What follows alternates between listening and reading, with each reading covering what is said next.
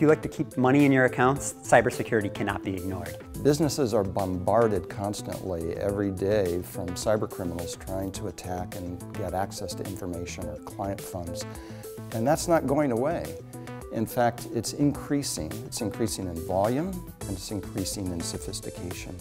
It's some area, especially in the financial services industry, where obviously assets are at stake. Every week we're hearing about things being hacked, people trying to be hacked, people trying to get into our data. And I think for smaller boutique firms like myself, it's going to be a 0-1 thing. There is no spectrum of, gee, you're a smaller firm, so you only have to do so much. Now, I think we're protected a lot because our custodians have huge cybersecurity programs. So it's not like we're concerned about client data or being able to move or manipulate or get to investments per se, or get checks or get money.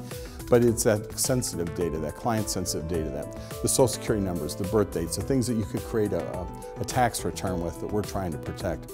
And how do you protect the clients? Well, you almost have to help them protect themselves these days. What we're seeing at Commonwealth is a lot of specific client email hacks or clients' social media accounts being taken over and potentially being used to the criminal's advantage against them. So they moved away from trying to break through firewalls and break through antivirus to attacking another vulnerability, which is people. People are one of our biggest vulnerabilities, and that's why we have to train and educate and prepare all of our staff to be ready for those types of attacks. So advisors really need to be educating clients on the risks, how they should be putting things like dual-factor authentication on their emails, how that they're not going to take check requests via email, especially if they're going to Mumbai. Change your password. That sounds absolutely stupid, but if people get in repetitive forms of using passwords, not changing them, that's a problem. We're now working with our cloud provider to be able to limit access to the number of units or computers that people can access data. That's about to become an auditable thing by FINRA, where you're going to be able to show people how many touched a piece of data from how far and who's on the other side of that data when it's being touched.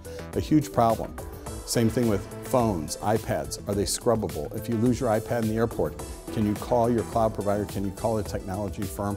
And can they scrub that? Last area might be try and keep nothing on your desktop computers. Try and have it all out in the cloud, have it in protected sources. What you often find is that advisors have excellent policies, procedures for logical, physical security and data protection, but they get lax in the practice and enforcement of it. My #1 recommendation is do what you already know and make sure it gets done well, oversight it, review it, enforce it. We're going to be tested against the same standards that the large firms are. We can't afford to have one violation, one threat make it through, one person's data get out in the internet.